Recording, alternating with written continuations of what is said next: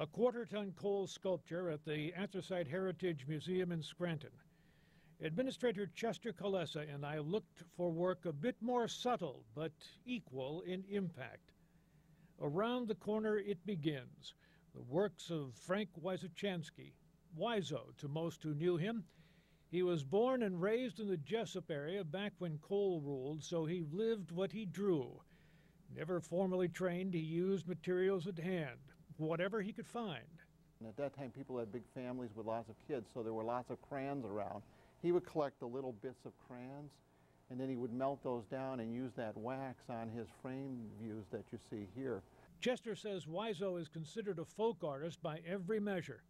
He lived it first, then translated the experience into art easily understood, but he never formally learned how to do it. But if you want to see something that grabs the meaning of the term, WYSO sculptures will do it. Miner sharing dinner, offering a bite to rats. A miner wanted them as friends. If the mine was due to collapse, the men would see the rats running out ahead of them, out of the shaft, so then they would know to clear the mine. So the rat was sort of a warning symbol, if you will, of impending danger. WYSO used what he had to make art of strong character. Chicken wire, spray paint.